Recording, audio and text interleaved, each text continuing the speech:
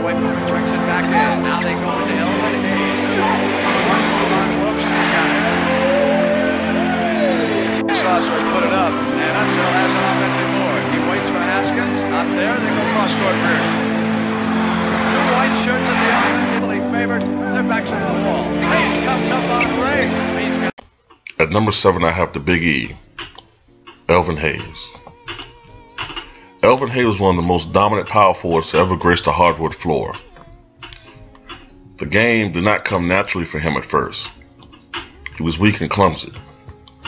However, through hard work and repetition, he became a star player in high school and was one of the first blacks admitted into the University of Houston in 1966. Once there, he was, behind Kareem Abdul-Jabbar, then known as Lou Alcindor, college's most dominant player. In 1968, in the first nationally broadcasted regular season college game, Hayes outscored Alcindor 39-15 in a victory that snapped Alcindor's UCLA Bruins' 47-game win streak. This was known at the time as the game of the century and helped Hayes win the Sporting News College Basketball Player of the Year. In 1968, the 6'9", 235-pound Hayes was drafted by the San Diego Rockets, later becoming the Houston Rockets. He had one of the best scoring seasons ever for a rookie. In fact, he remains the last rookie to lead the NBA in scoring, at 28.4 points per game. He also set his career high of 54 points that same year. On Rookie of the Year, and was named to the All-Rookie team. In his second season, he became the first player in 13 years other than Wilt Chamberlain and Bill Russell to lead the NBA in rebounding.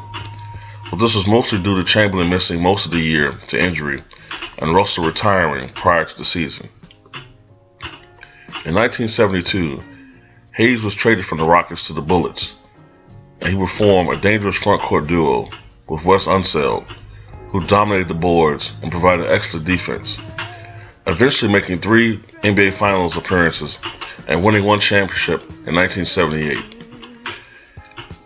He is still tied with Dennis Rodman, who accomplished the feat twice, with 11 offensive rebounds in an NBA Finals game. Hayes was also noted as an Iron Man. He never played in less than 80 games in a season, and finished with 1,303 games played in only 16 seasons. For all of his brilliance on the court, however, Hayes did have some deficiencies. He was not a particularly accurate scorer, shooting just over 45% for his career from the field. Due to his relative low free throw totals, he took many shots to get his points. He tended to fade down the stretch of games and underperformed in many crucial games.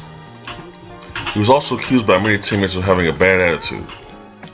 Still, he finished with career averages of 21 points, 12.5 rebounds, 1.8 assists, and 2.0 blocks.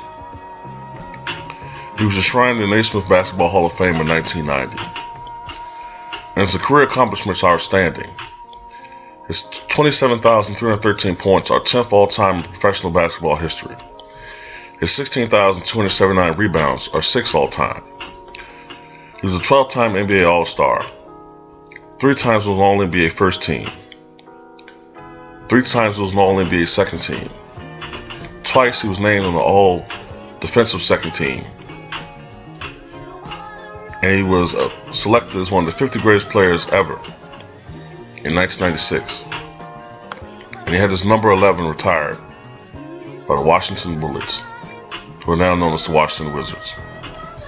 Number 7, the Big E, Elvin Hayes.